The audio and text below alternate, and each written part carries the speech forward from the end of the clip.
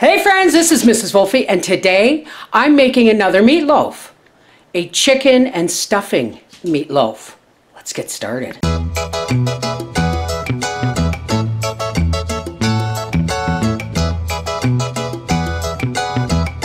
Now this is going to be expensive meatloaf because this is 1 pound of ground chicken.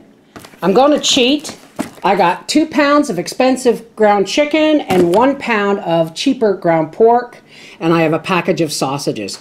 We also have, this was some leftover hot dog buns and hamburger buns I had, so I just put them in the blender.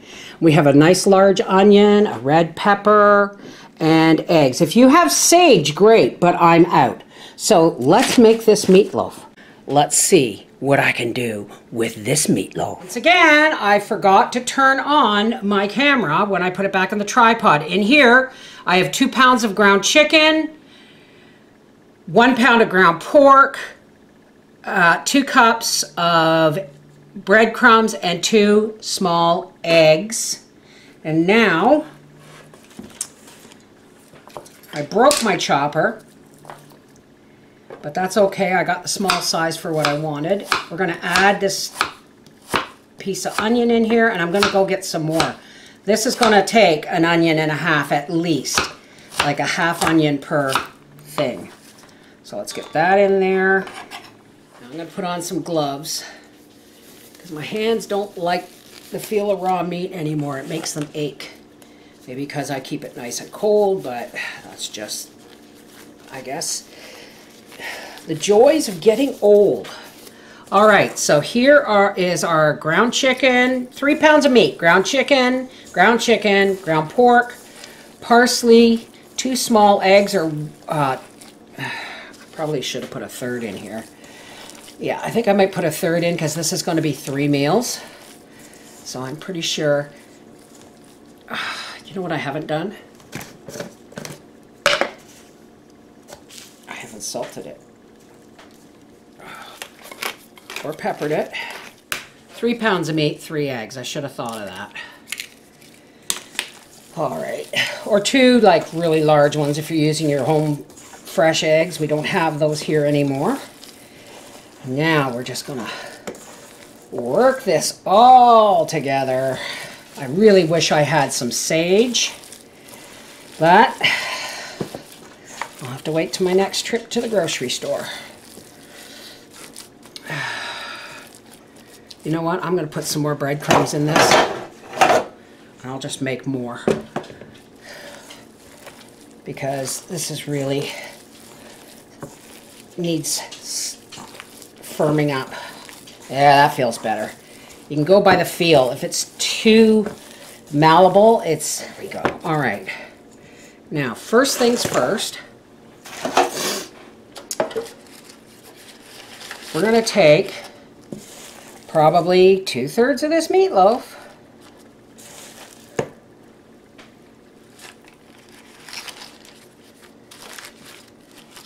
You see where I'm going with this? Sorry. This is an old Parmesan cheese container that I found works absolutely perfect for this.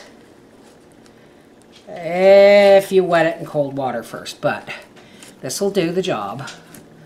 We're just going to push that down in. I mean, seriously, folks, how many ways can we find to make meatloaf, right? Now, you can break these up if you want, but no, I think these are just going to be perfect, like this. This would have been easier if the sausages had been slightly frozen, but there we go. Okay, now, all right, here we have some more breadcrumbs. That was the last 2 hamburger buns. We have our minced onion. And these, some parsley, a little bit of cayenne just to give the center a separate flavor. Some pepper,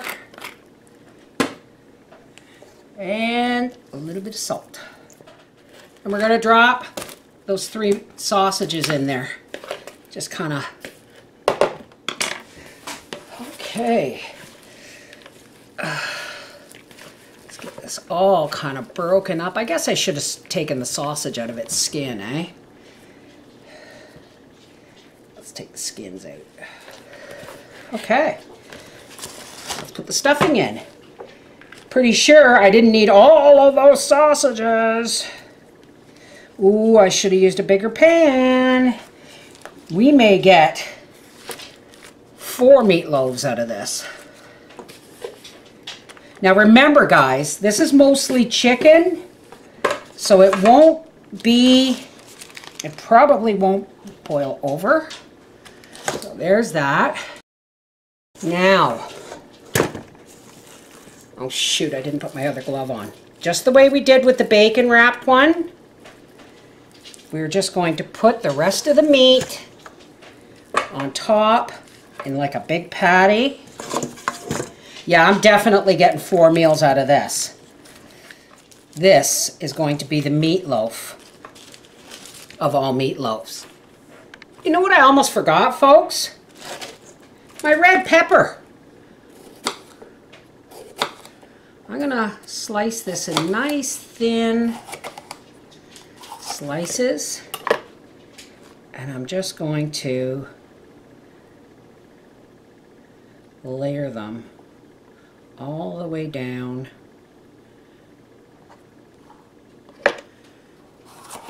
I knew I had this red pepper out for a reason. Now, let's just push these down in just a little bit. Just a little bit. I'm just going to push them down into the meat just a little bit. Now, isn't that beautiful? Hour to an hour and 20 minutes, 325. Ooh. Let's give this a moment to rest, and then we'll take it out of the pan and dish up some supper. But I'm going to be cutting this into probably, I should cut it in 4, make them spread after the amount of money I spent on that meat. So we'll see. Alrighty. Now, let's start at one end because I want to section these up for freezing. Let's have a look. Ooh, look at that beautiful chicken, sausage, and stuffing meatloaf. All right, here we go. Make Papa up his plate. Whoops. Oh, it's falling apart. Now remember, this doesn't brown up like a beef meatloaf would because it's chicken and pork. Yeah, it's falling apart. But that's okay. You know why? It's all going down to the same place. Now, just in case this isn't delectable enough, put some mushroom gravy all over that.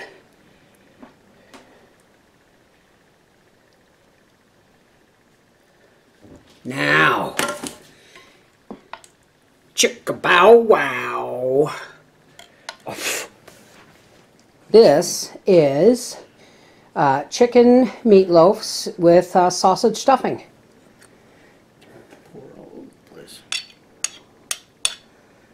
Yeah, I know, but people are complaining about your pie plate.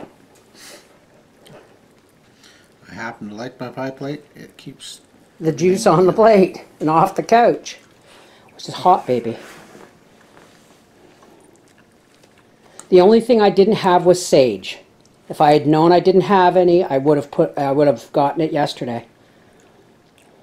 It's very good. Thank you, dear. Wait till you see what's for dessert. This is Mrs. Wolfie saying, if we have to live on meatloaf, then I'm going to get creative about it.